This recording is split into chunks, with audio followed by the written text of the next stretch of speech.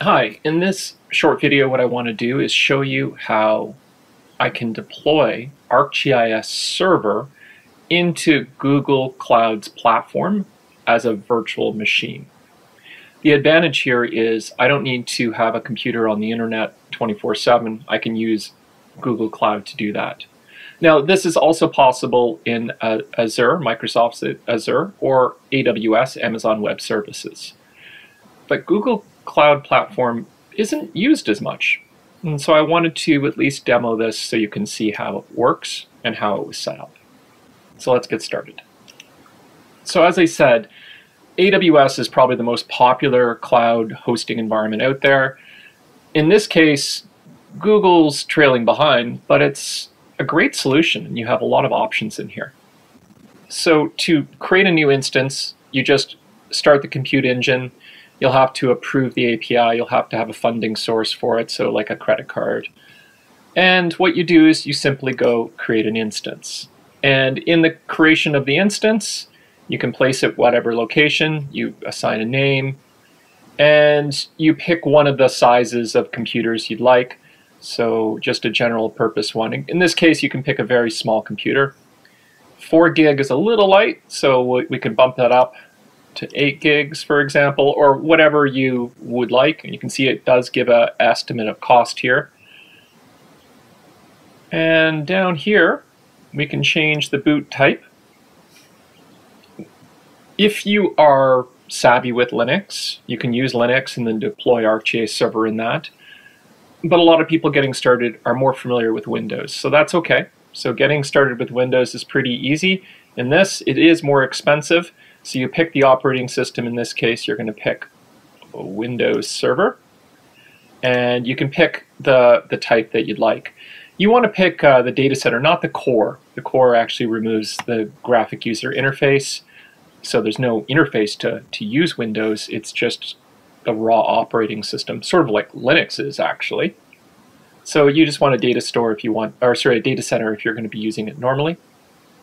And the gigabyte, 50 gigs is pretty light, but again, you can get started with that. That's not a problem. So then once you've selected all these, you can see the cost will go up significantly because there is a premium image charge for using the license of Windows. From there, you can allow HTTP traffic in. And if you're using ArcGIS Server, you'll need that. So HTTPS traffic is likely all you need, but it's always a good idea to have both so it can redirect and it doesn't error out. And then you click create, it goes through, creates the server, and you end up at this. Now I'm not going to go through the creation process, I've already done that. And you can see the actual servers here. It is started.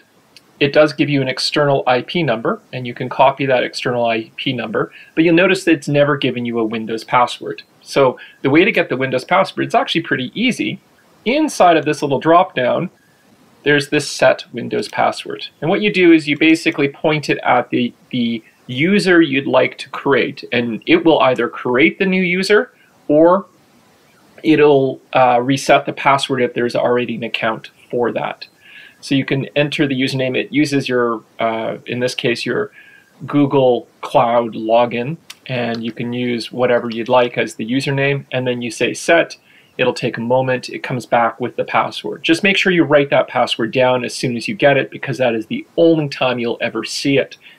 If you forget it or need access again, as long as the server's running, you can rerun this and it will reset the password for that. So that's how you get your password. And from there, you can actually log into the server. You can remote desktop to it. There is this download RDP file, but if you have the IP address, you can just use the remote desktop. I've set up a DNS entry to this, so I actually have a DNS entry to point to that IP. But now I have my server, and I'm able to log in, and the server, I can do whatever I want on a normal Windows environment. And if you're not familiar with remote desktop, that's what this software is. All you do is go remote desktop. So I type in MSTSE, Microsoft Terminal Services Client. That's the old name for this, but it's remote desktop. Then you just enter the IP address of that server. So in this case, it's 34.41.231.70, which this is dynamic, so it won't be that next time. I'm using a special port. You don't have to enter the :444 on yours. And then under options, you can also hit the display to make it full screen. You can connect and then enter your username and password.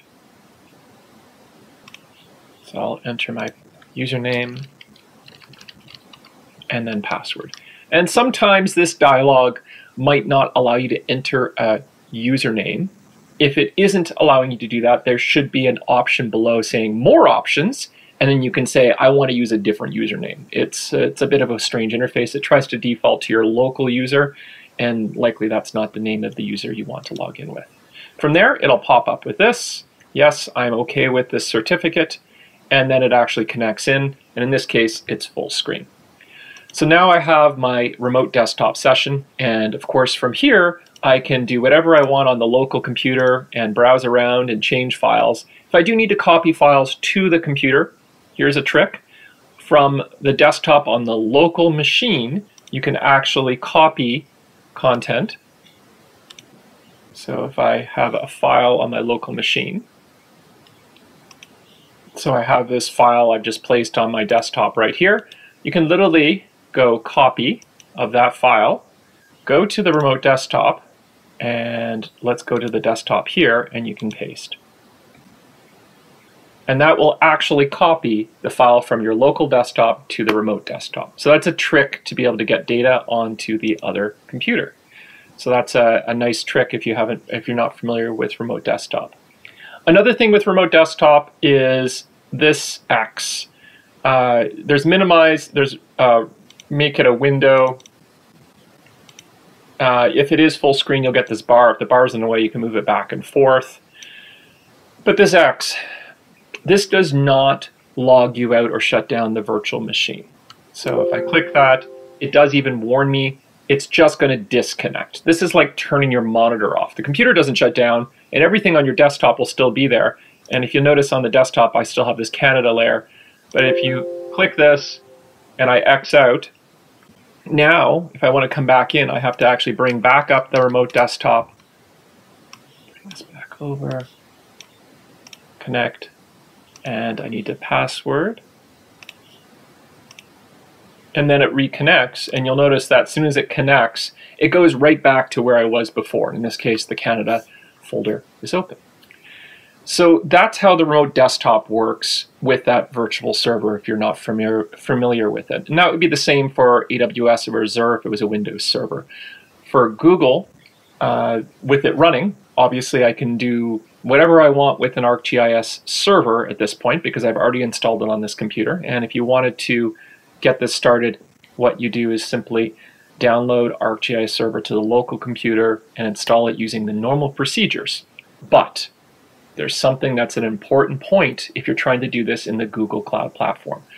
There's actually a bug, and it's by design apparently, but at the same time it's an obscure bug. When you try to run the ArcGIS Server on the Google Cloud Platform, it will fail. It'll fail to create certificates and nothing will work. And the reason for that is the Google Cloud Platform adds a trailing dot. And there is actually a bug at Esri for this. They've said it's by design, so they're not going to make a change. And there's two solutions for this. One is change the Windows host file to have the fully resolved name of that system in that. And that way you can get rid of the dot at the end. The second solution is a little bit more involved, but it does take, you have to go change the configuration of the installed ArcGIS server. So once you've installed it, but you haven't got it licensed or running yet, and you make this change to have a host name in these files. And there's a whole documentation related to that here. But here's the one trick. You actually have to get it to generate the SSL certificates with the software, because that's what's failed. That's why nothing's working. So you have to kind of kick it in a way. And the only time that's done is when it's installed. And the way you need to do it is actually open up this folder, and this will recreate the self-signed certificates. So let me show you on the server where that is. On this computer, ArcGIS Server was installed into C:/programs, ArcGIS Server, and the rest of the path is ArcGIS Server, framework etc. Framework etc certificates. Framework etc certificates. And basically, to get it to recreate these files, because this file will be missing, and that's why it's failing effectively. So to get it to recreate these, simply with the server stopped, rename the folder. That's what I've done here. And you can see it generated new ones at that point. And that way it will recreate new certificates as soon as it sees that there are none there, and it'll be good to go. Then you can license your server and run it on the Google Cloud Platform virtual machine. So that's how you can get Google Cloud's running ArcGIS Server standalone, or if you wanted to run it as part of a federated server, that's how you solve those problems and get it running. The only thing to be aware of, obviously, if your virtual machine is always running, it will cost. You'll be paying for that. If you want it to shut down on the virtual machine itself, you can do that really easily by simply going to the Start, Power, and Shutdown. And because it's a server environment, it pops up this dialog just to be able to give you a reason. You don't actually have to pick anything. You can just hit Continue and it will shut down. That will turn off the tap. It'll turn off the light switch, so you're not spending as much. The only cost then is the storage of the virtual machine itself, the hard drive effectively, but you're no longer paying for the computing costs. If you can't get to log in, or if you only have this up, you can also shut it down using the dialogues here. So if you have this selected, there's a stop option here. That stop will also turn it off, and that way, again, just like a light switch, it no longer is charging you. You are, again, still going to pay for the hard drive associated with the storage of that on the environment. In this case, it's 50 gigs, but it's a small amount compared to the full cost of running the server all the time. With that server shut down, if you're just playing with it like I am here, just beware, any services that are published obviously will no longer be available because the server is off. So if you need those services, you have to restart the server, and you need to give it some time to start. In my environment, what I've done is on the services, to help speed things up,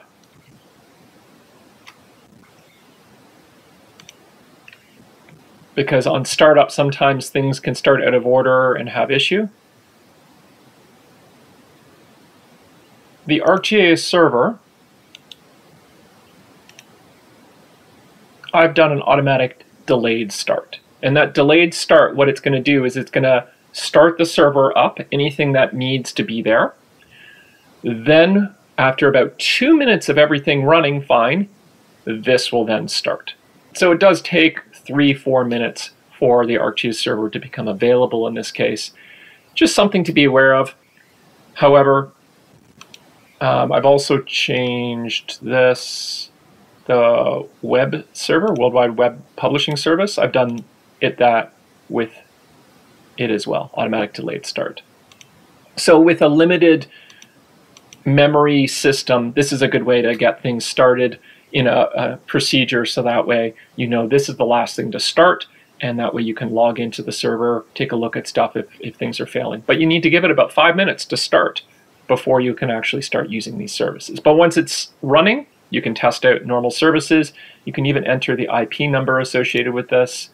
So if I go here, I can copy the IP, I can enter the IP, HTTPS, and then you can enter, in this case, through the web adapter, and it'll allow me to go, but beware, because I'm using an IP address, the SSL certificate won't work. And, well, that should have come up. Apparently, my server isn't running, but that would bring that up.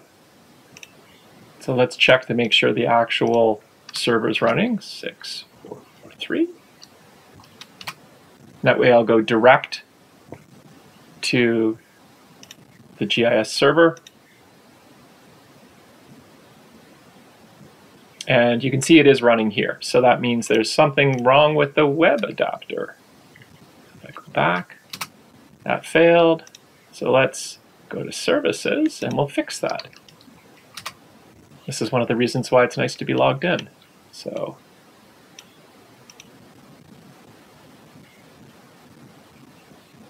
oh, this is my problem. I'll show you why this is failing. It's not related to this. It's because I have a domain name associated with this. So I can't use the IP address to visit this. I have to actually visit it using the actual name. And so my name for this is GIS Server.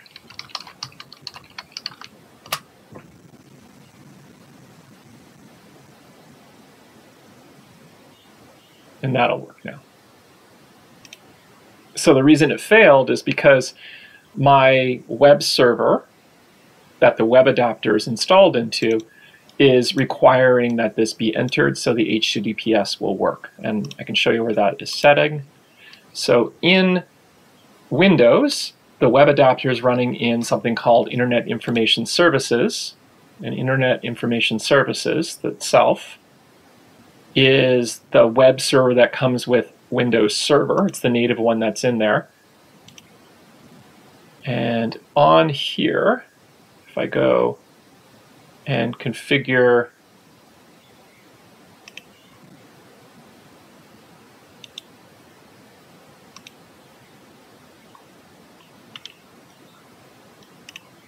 so with Internet Information Services Manager running on the local computer, what I can do is just go to the sites, pick, typically it's the default website, and you can go to bindings, and you can see my host name is entered in the HTTPS binding. So I can edit that. If I remove this,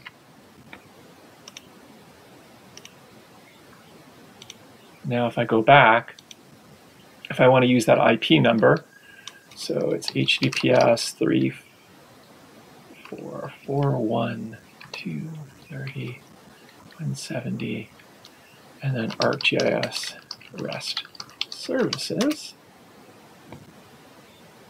That runs now. And that's the reason it was failing before, is simply it was always looking for that URL, and if it doesn't have it, it just denies it. Now you notice that it's not secure in this case, and that's simply because you need to be using the actual SSL certificate domain name. So the SSL certificate was registered with this.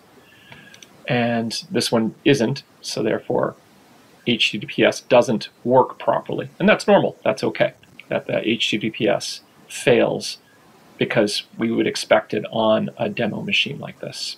And there you go. Now I have my environment running. Just don't forget to shut it down if you don't want it to continue charging you. If you don't need to use the desktop, you can log off. And this goes again for any cloud environment. And the services will still be available. So I can still try to go into the different services. Obviously, I'd have to pass through the web adapter, go direct against the ArcGIS Server Manager to make this work for the manager. But I can still use it, even though I'm not logged in on the computer. It's a server. The server is meant to be always running. Once I shut down that server, and I could do that from in here by selecting this and hitting stop, and that will shut down the server properly. Then this will go to a stop. This won't be available, this won't be available, any published services won't be available at that point, and that's when the tap is turned off. But you do not need to be logged into the computer to be able to make it run. And actually I'd ideally say don't log into the server to make it run, because if you are logged in, it's taking up memory for your login, and if you want it to run in the cloud environment, you want it to run inexpensively, you want to keep the memory footprint as small as possible. So why take up extra memory if you're not using that login?